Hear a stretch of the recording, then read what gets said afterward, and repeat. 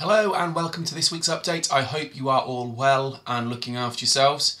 Obviously, COVID is still with us, so the first part of this is just updating you on the rules and regulations. As you're probably aware, on the 27th last week, all regulations were scrapped. Pembrey has come to an end. Despite the fact that COVID rates are rising for school-aged children and parents of school-aged children. As I've mentioned, all now of my 3 children have had COVID. They've been in a period of isolation. I know it's not easy.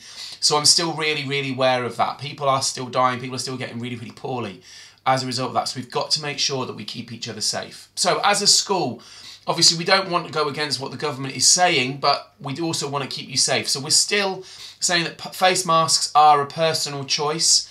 We'd like as many people to wear them as possible. I'll still be wearing my mask around the building. We'll be asking children to. And again, if you've had any positive cases in your household, then please support us with that. Support us with getting children to wear face masks into school. It will make everyone safer. But obviously, we will review things, and should we need to increase our protocols, we will again.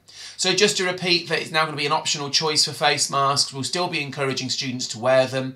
We won't be handing them out anymore. But please, again, support us with that. Thank you very much for that. And then the second thing that I want to share is just, as you know, I'm really proud of the school. And one of the things that I'm most proud of is about how well we can keep children safe. And going to secondary school and going to primary school, you know, starting that journey is terrifying. I get that as a parent. You know, there's nothing worse when your child comes home and they're feeling a little bit sad and you're trying to work out what's going on. But I'm really proud of our wellbeing team and our pastoral team, and I just want to share with you on the screen now, a couple of slides. This is from the Electronic Health and Needs survey, which is taken every year, and that's an anonymous survey that every school in Calderdale takes from Year 7s and Year 10s, and these are our results from last year. And as you can see, we have got an incredibly low rate of bullying in the school. We have the school with the lowest rate of bullying in Calderdale.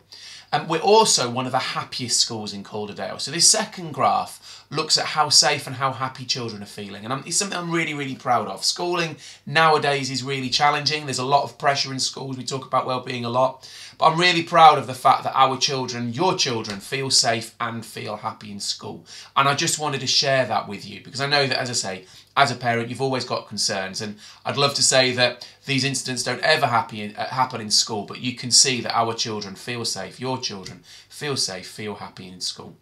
And finally, just on that, just to say that it's really lovely to hear again how strong the school's reputation is getting, and the fact that we've got more parents than ever choosing our school for reception and in Year 7. So the initial numbers are looking really strong there, and it's nice to know that we're going from strength to strength. So that's it from me this week. I shall leave you to it, and have a lovely weekend and the rest of the week. Take care, everyone.